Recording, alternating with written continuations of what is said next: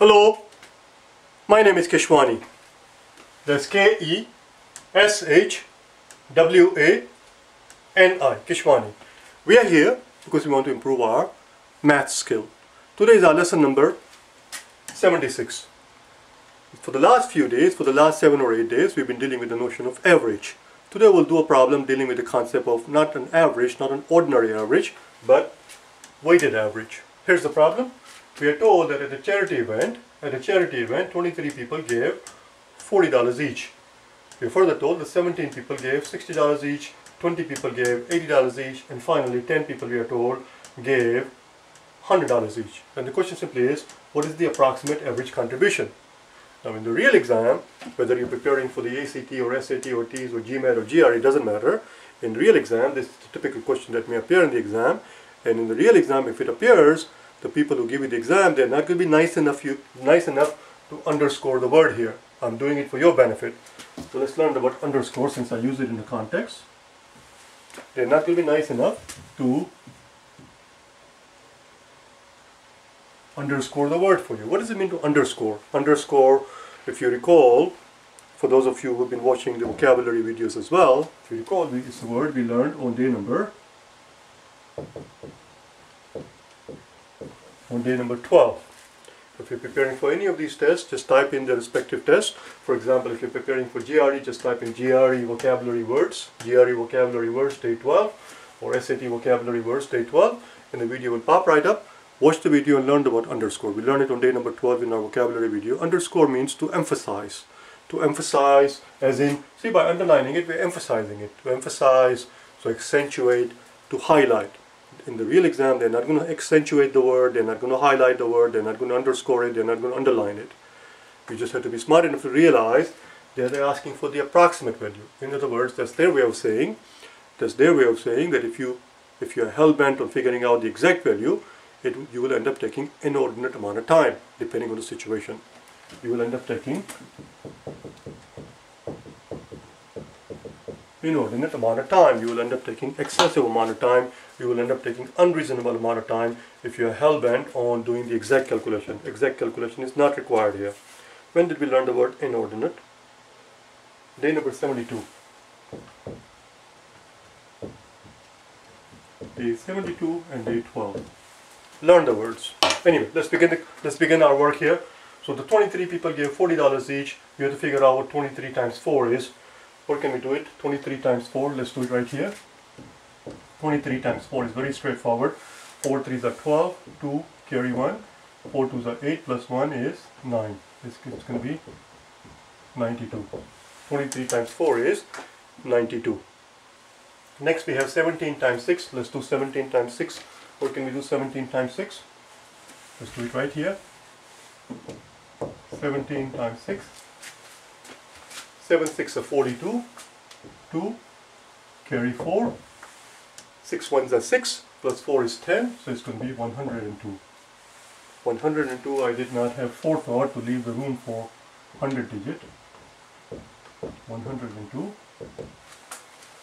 2 times 6 is 2 times 8. 2 times 8 is just 16. And then 10 times 1000 is 10 times 100 is 1000.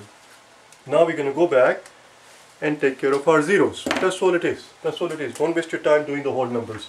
We did 23 times 4. We did 23 times 4. We left out the 0. So we go and stick the 0 at the end.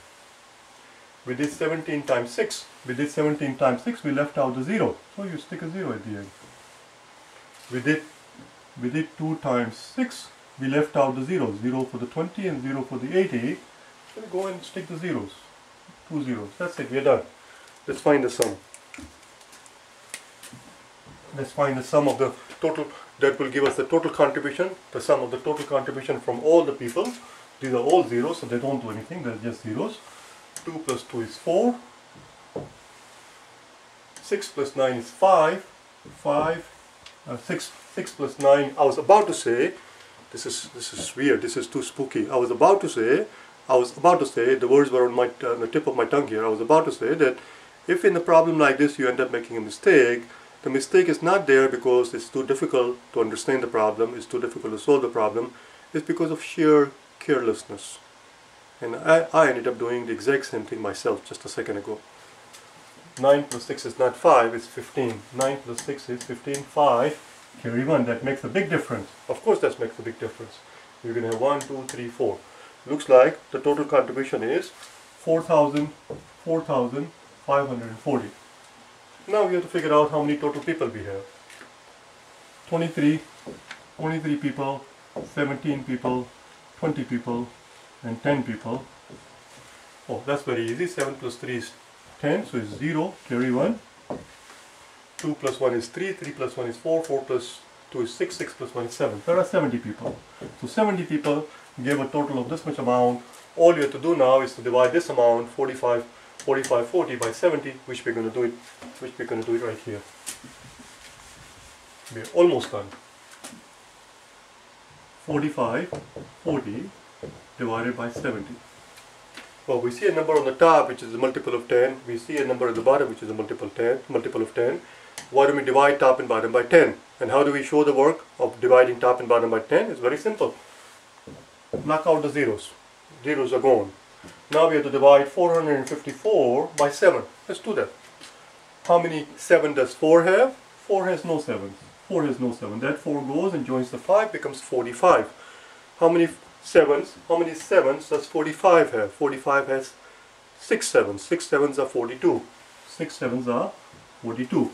You must know your table. You must know all your tables by heart, which is why when we begin the series, you may have, if you go back and look at the first 10 videos, you will see that the first 10 videos may have come across to a lot of people as very childish, very juvenile, very puerile, but they were there for a reason, because you must know your tables, you must know your timetables. Do you understand? Puerile is the word that I just used right now, and I don't think we ever learned the word in our vocabulary lessons, and I'm not going to attempt to put it on the blackboard right now because I don't quite know how to spell it. Puerile means childish, infantile, baby-like. Oh, we did learn it. What the hell?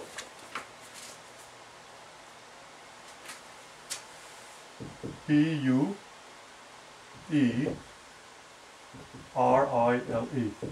Some people pronounce it as puerile, as I just did, or puerile, which means infantile, childish. It may have come across as very childish, very infantile, very puerile, for some people that I was standing there teaching you the timetables in the first 10 days of the series. But timetables are very, very important. They come in very handy. One more time. 6 7s are 42. We have 45. We have used up 42 out of 45. We have 3 left over from the 45. That 3 goes and joins the 4, becomes 34. Okay, pay attention, stay with me in the story. One more time. 7 6 are 42. 7 6 are 42. We take away 42 from it. We are left with 3. 3 goes and joins the 4, becomes 34. 34. Now, since they are looking for an approximate answer, it is 34. Let's turn it into, I'm going to do it in a different color to accentuate the fact that we changed it. Let's pretend that it is 5. We increase the amount by $5. So one more time. 7 6 are 42. The remaining 3 goes and joins the 5, not the 4. We increase the amount by $10. The remaining 3 goes and joins the 5, becomes 35. 7 5s are 35. Voila, 7 5s are 35. It comes out with $65 approximately. Approximately because it is $10 more than we really have. We don't have $4,550. We have $4,540. It's close enough. Of course it's close enough because they're looking for the approximate answer, and that's very close. The answer is 65. The answer is 65. Now what we're going to do now is to change it back to 40 and figure out the exact figure. Do you understand? It's very simple. If you want the exact figure is going to be, let's do it right here. 4540 divided by 7. 7 6 are 42. The remaining 3 goes and joins the 4, becomes 34. 34 cannot be divided by 7. 7 4s are 28. 7 4s are 28. So from the 34 we ended up using 28. We have a remainder of 6. Which is being divided by 7. So the correct answer, actually, the exact answer is 64 and 6/7.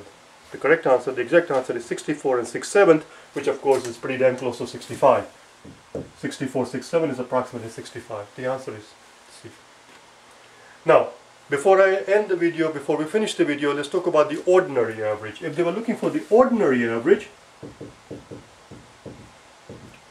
without worrying about the weights, we know how to find the ordinary average. It's very simple. We have $40, we have $40, we have $60, we have $80 and $100. $80 and $100. And we know that if we are looking for just a simple average, it's called ordinary average, or sometimes it is called a simple average. When the numbers are evenly spaced, we learned this before in the last few days, when the numbers are evenly spaced as they are here, they always increase by 20, 40, 60, 80, 100, they are evenly spaced, then the average is simply the middle number. Because we have even numbers of numbers, we don't have a middle number, so we take the middle number of the two middle numbers.